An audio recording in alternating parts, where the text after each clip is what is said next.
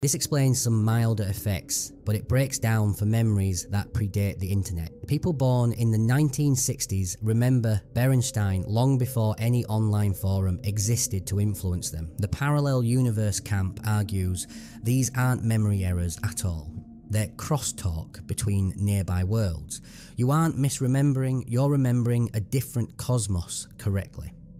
The physics you were never taught in school. The concept of parallel universes isn't just science fiction, it's a debated area of theoretical physics. In 1957, Hugh Everett III's many worlds interpretation (MWI) proposed that every quantum event causes the universe to split. Schrödinger's cat isn't alive or dead, it's alive in one universe and dead in another, with both being equally real. It's an infinitely branching tree of realities. Cosmologist Dr. Max Tegmark goes further, proposing a hierarchy of parallel universes where every mathematically possible structure exists as its own universe.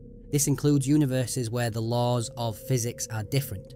String theory introduces brane worlds, where our universe is a brane or slice floating near others in higher dimensions. If these branes were to touch, it could create a ripple, potentially allowing a memory or consciousness to leak through. Finally, inflationary cosmology suggests our universe is one of countless bubble universes, each with its own physical laws. While travel between them is thought to be impossible, the bizarre principle of quantum tunneling might allow for information and perhaps consciousness to hop between these realities.